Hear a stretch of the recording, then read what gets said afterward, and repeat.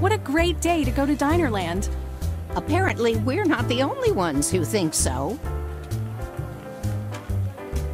You know, it wasn't always this way.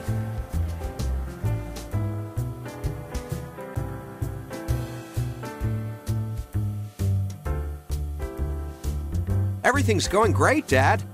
I'm glad to hear it, Junior. I look forward to seeing what you did with all that money I lent you. You'll be surprised. Shocked, even. Wonderful. I'll be there in 10 days to have a look. Big World was my first successful business, you know. Boy, I remember back then. Dad, you're breaking up. I'm driving through a tunnel. There's no way I can turn this place around in 10 days without any money. It's a disaster. How did this happen? I went to business school and almost graduated. I read how to run a theme park, or at least most of it.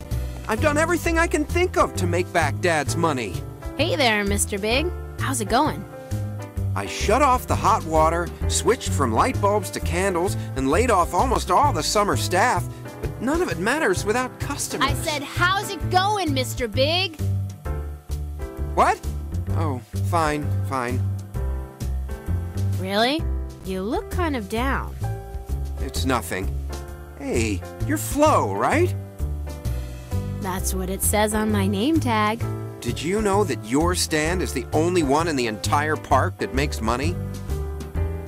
Well, it's not that hard, you know. You just have to know how to treat people and, of course, keep the place tidy. How would you like to run the restaurant at the Jelly Roger? The pirate ship ride? There's a restaurant in there? I didn't say it was a nice restaurant. Okay, I'll do it, but on one condition. And what would that be? You have to hire back some of the teenagers you let go. This place won't run itself. Fine, fine. You start immediately. Just don't tell Dad.